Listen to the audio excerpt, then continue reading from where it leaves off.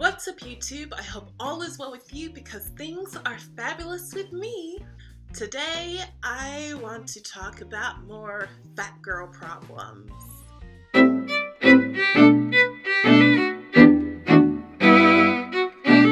Specifically, I would like to talk about snacks. Everybody knows that a fat girl loves her snacks. I personally loved getting snacks from the snack machine until an incident that happened that made me not want to snack at a snack machine no more. To start the story, let me first just say that my favorite snack to get from the snack machine is the Hershey's Cookies and Cream Bar.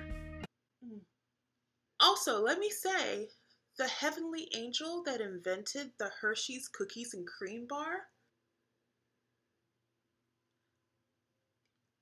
So clearly that's my favorite snack to get from the snack machine. For some reason, my vending machine at work had the nerve to be out of stock from the Hershey's Cookies and Cream Bar for days. You don't know how sad I was every single time I realized that I was not going to get my Hershey's Cookies and Cream Bar that day. It was a pitiful sight. Every day I would look at the vending machine and see that there was still no snack, and I was frustrated. Finally, one day I walked up to that vending machine and saw the heavenly cream and brown packet that is the Hershey's Cookies and Cream Bar. I was so happy that I shouted out a celebratory, "Yes! Yes! Yes! Yes! Yes!" You think that's a little too much, right? You're correct. But there's more. I broke down into a celebration dance.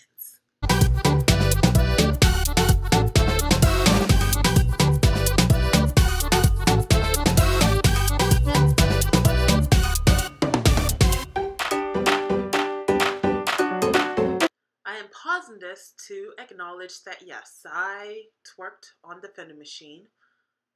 It's not my proudest moment, but it's a moment that happened, and I take full responsibility, and I have decided to accept it and move on. I was too busy celebrating that I did not realize there was a visitor behind me.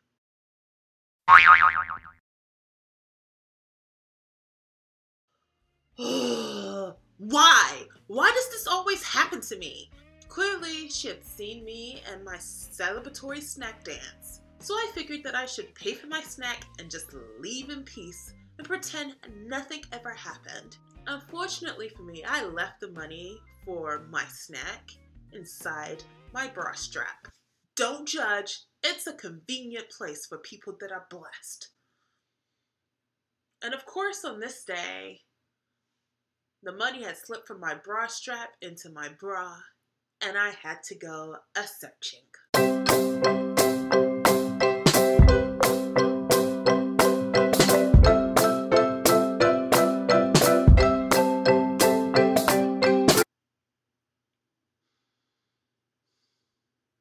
So I didn't have it.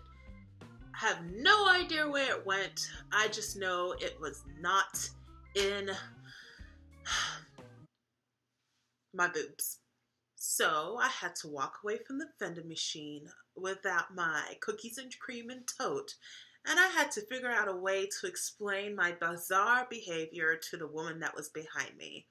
Improv was probably going to be the best way out of this situation. Luckily, I was more than qualified because I had just graduated from the Dallas Comedy House of Improv. See? It was time for me to give her my best stuff. My best stuff was me turning around and then saying, "Happy Breast Cancer Awareness Month." She wasn't amused. I have not been back to that vending machine since. And it's just as good because I didn't need that snack machine anyway. Most of the food that's in the snack machine is not good for you. Science. It's not that snacks are bad. Snacks are great. You just gotta pick the right ones. It is better to go fresh. Me personally, I love myself a good apple. So, lesson learned. Before I end this video, I have two things to say. The first thing that I would like to mention is when I shot that snack machine scene, I was 30 pounds heavier. And I'm looking back at the video and I'm like, wow, there is a little bit of a change.